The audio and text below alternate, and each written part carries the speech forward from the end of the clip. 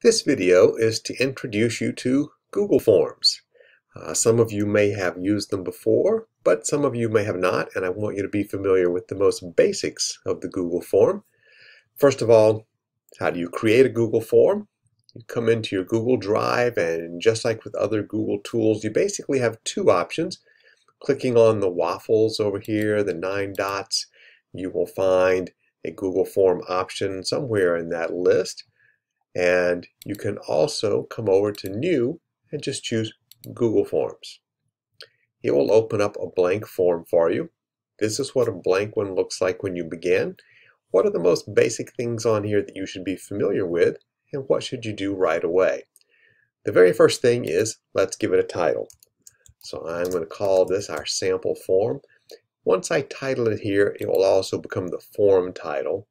So those will stay the same for me. You can type a description if you want, letting recipients know the intent of the form, or maybe giving them a little information about how the results will be used or how long it's going to take to complete the form if that's an issue, or you can leave the form description blank.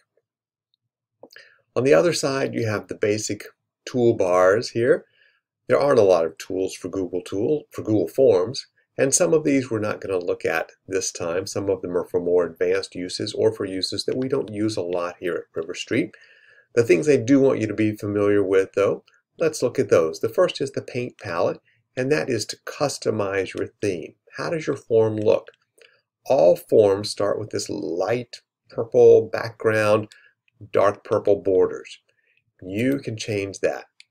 You can choose an image from the ones that they provide you, or you can upload something new right now. First, let's look at themes.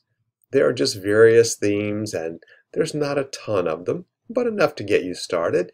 And if I want to choose this one because it seems bright and colorful, that will become the new header for my form. You'll see that the background and the bars across the top of the areas change color as well because they're matching a color in that image.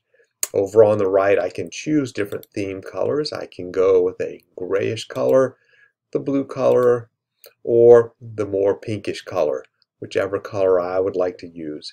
And depending on what I select here, I also can darken the background color or make it pretty generic, and I can have that option with all of the ones that I choose. Finally, I have my font style. There aren't a lot of styles. I've got basic, decorative, formal, and playful. And those are your 4 choices, your only 4 choices. Before we leave the theme options for making your form look pretty, I did promise to come back to one option, which is to upload your own photo. You can do that if you have something that you want that is not one of their built-in headers. Maybe you want something that includes your Bitmoji or something that's more relevant to the form that you're creating. So you can create that and then upload it. So the first step of that is creating it. And for that, we're going to go to Google Slides, which we've already learned about, and we know how to manage graphics in Google Slides. And this particular slide is already set in the size and shape that works for the header of a Google form.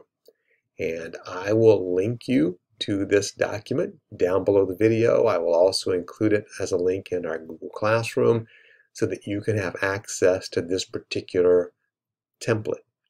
Once you have this template, you just need to find a graphic that you can fit in there. Now, I'm going to grab this one that I have downloaded of the Google icons just because that relates to our class. But you might have one that's some different size or shape.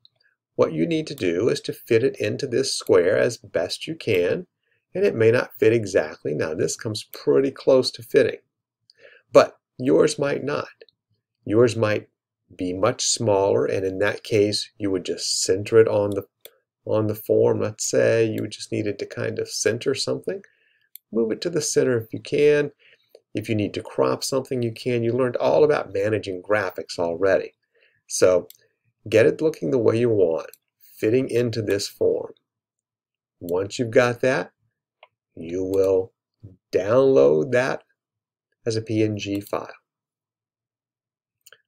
Once you've downloaded it as a PNG, you can come to your form and then you can just drag it right in there. And that will become the new header for your form. It will take the place of the jelly beans up there. Now, your theme colors will adjust because it's still trying to pick up the colors in the graphic that you select. So you will still need to make some of those adjustments accordingly. But now you have a form header that is specifically chosen by you to match the kinds of questions you're going to ask. So that's a final piece in setting the theme for your Google form. So now I want to come here and delete all of this just to get us back to our most basic theme, and then we can work from there. Next up is the eyeball. As you work on your form, clicking this will just give you a preview. This is what it will look like to the people that you send it to. So if you just want to know how your form is shaping up, you can click that and then click back out of that.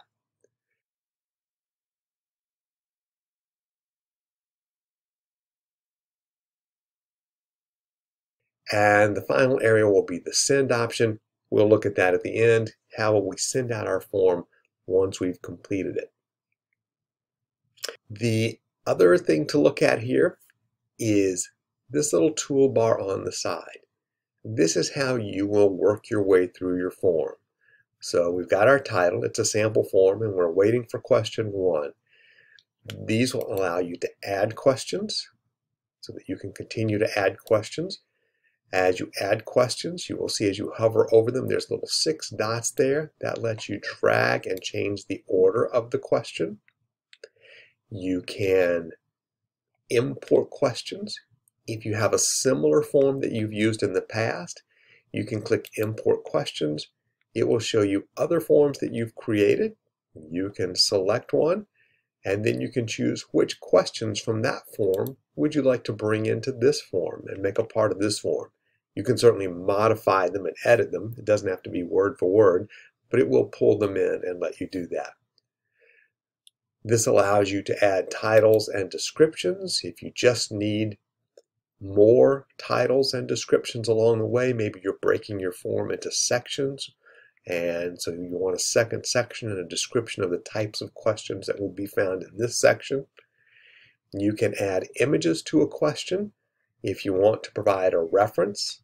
Everyone take a look at this photo and then answer the following questions. The same with a video. You can watch a video. And you can add a completely new section to the quiz.